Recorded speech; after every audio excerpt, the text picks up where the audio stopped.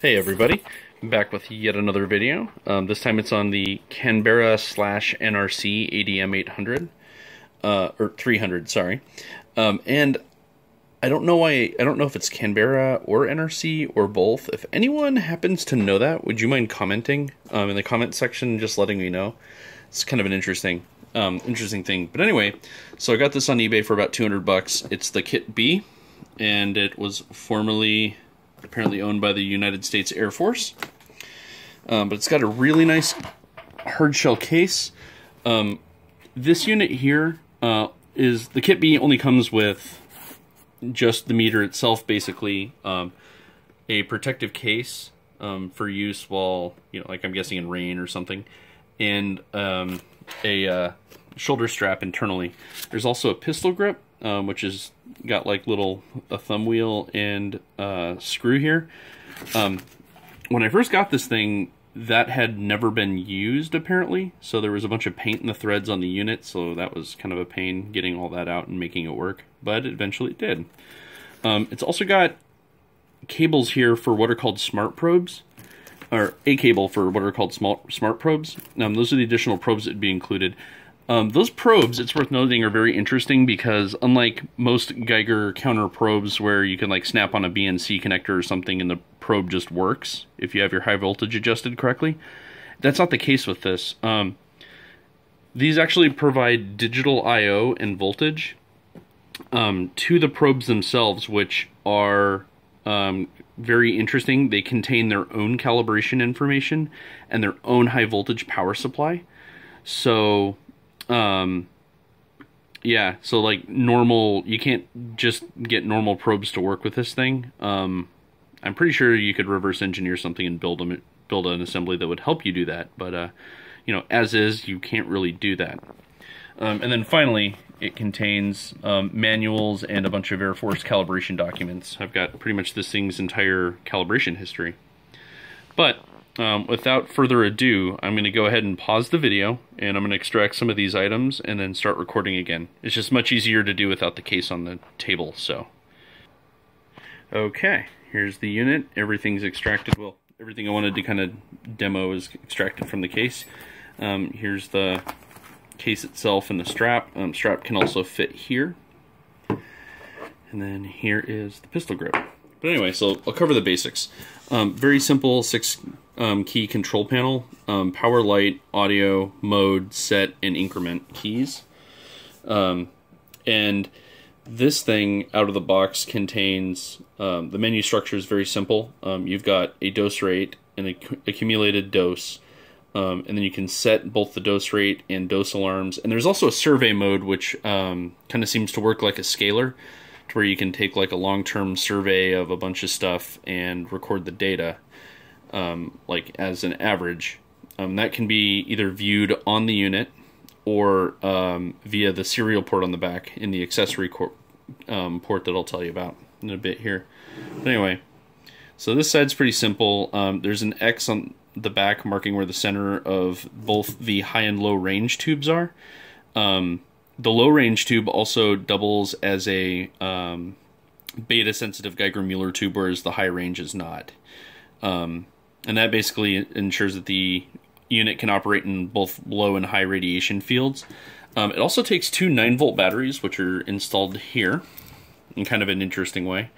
And then I've labeled the probe and accessory ports, serial ports here, or well, ports. This is the beta shield. It opens and closes just by pulling on it.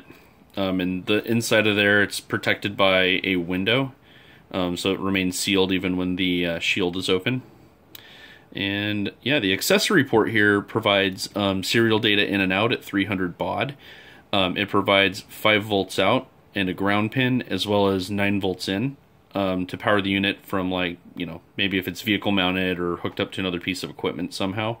And there's also an audio out, so you can hook headphones up to it. I've got a connector coming for this, so I can kind of build a breakout and start interfacing it with a computer and headphones and stuff.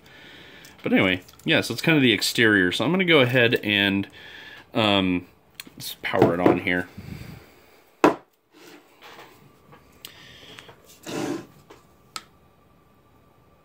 And you get a please wait well, it does this power on self-check.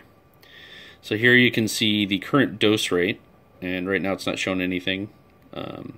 And down here you can actually see this is a counts per minute display in this with these tubes, and it's actually in a logarithmic scale, which is pretty interesting, and you've got to kind of get used to it at first, but yeah, it does eventually start making a lot of sense. But anyway, so we'll cycle through the modes here. I'll turn the light on so you can see. We'll cycle through the modes. Dose rate. This asterisk means that audio's on.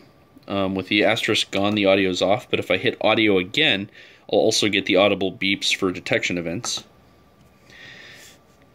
So then we'll hit mode again. So here we go. Absorb dose, 7 microroentgens per hour. I know that this either comes in or supports a microsievert scale or a sievert scale. I don't know how to change that if I can within the unit, but so here we can set the dose rate alarm and the dose alarm itself. And then here's how we activate survey mode. I'm not actually going to go through that. It's pretty self-explanatory. You take a survey, it goes for 2 minutes and averages all the counts, and then just stores them. And you can store up to 100 surveys on this thing. Anyway, so we're back to dose rate. So now I'm going to attach the pistol grip and measure a couple of samples. Okay, pistol grip attached. And I'm going to go ahead and set this guy down and grab a couple of samples here. So we'll start with some depression glass. Mild gammas, some alphas, but mostly soft betas. I've got a radium painted watch and a cesium-137 button sample that I'm going to go ahead and extract now from the case. Yeah, that was not exactly graceful. Okay, so first we'll measure this guy with the beta window closed, and remember the probe's on this side, so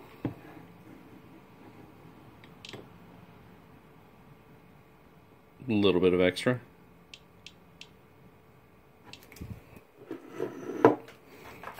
So now we'll try the radium watch.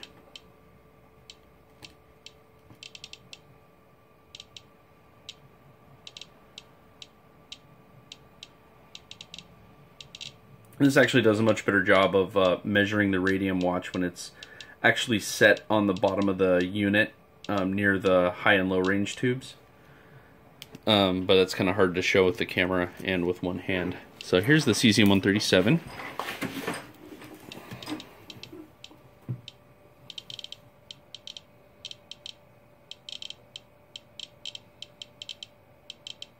Okay, now I'm going to pause and open the beta window so I can show you guys the alarms. Okay, and it's also worth noting that the beta shield is actually spring-loaded, so when you open it, it pops to the side of the unit, so it's not flapping all over the place, which is super nice.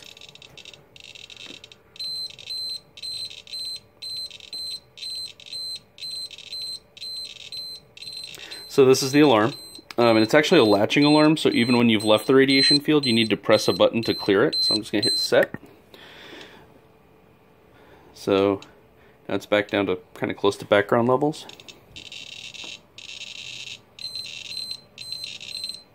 And this is beta plus gamma dose, and you can actually see that the counts per minute are working on that logarithmic scale. So there's actually not, in terms of distance, a whole lot of change from low-level samples to higher-level samples that I have. But that's mostly just because the scale's different, or is logarithmic, so you got to kind of watch out for that. It's not linear.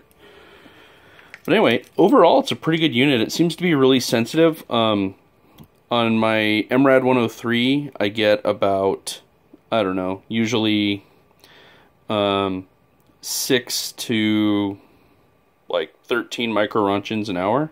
But with this thing, it actually seems to pick up a little bit closer to 17 or 20 per hour at the high range. That's kind of cool. But anyway, yeah, solid instrument, love it, and can't wait to use it a bit more and interface it with a computer. Anyways, cheers.